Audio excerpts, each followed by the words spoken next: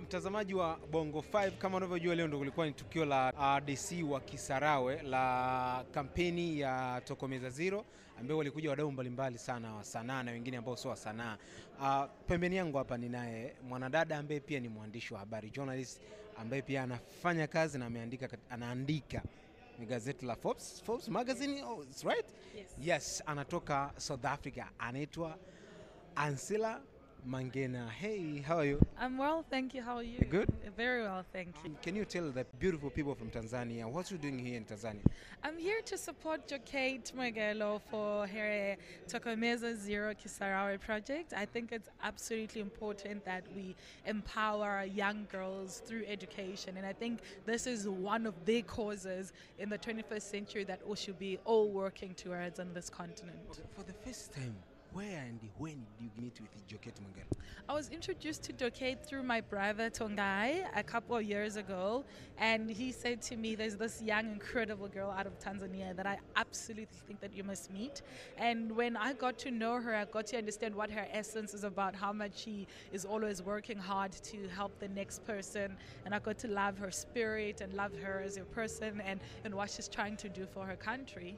Okay, through your experience in media, how did you differentiate between famous people and the people who have influence in the society? So I think anyone can have influence. It depends what kind of influence you're having in society. That's the important thing for me. So even if you have 1,000 followers, if your influence changes somebody's lives or impacts somebody's life to be better, to feel better, and it's positive, then your influence is actually great influence. So that's my differentiation. It doesn't matter how many followers or how many people know of you.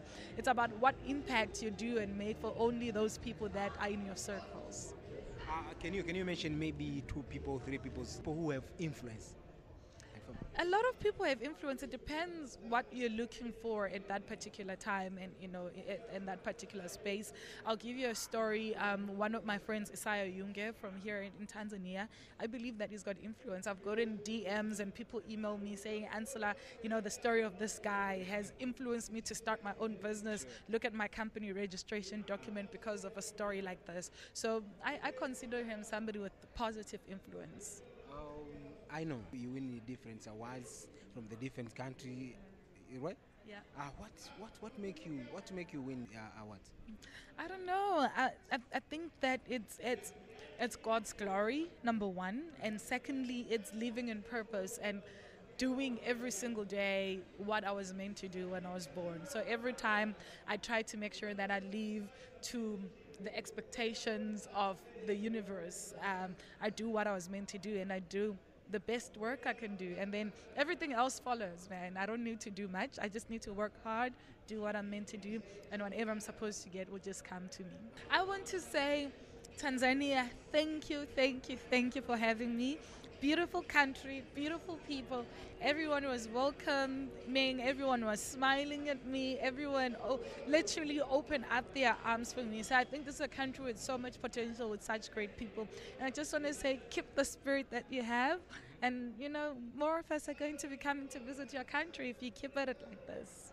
Thank you so much. Thank you for having me.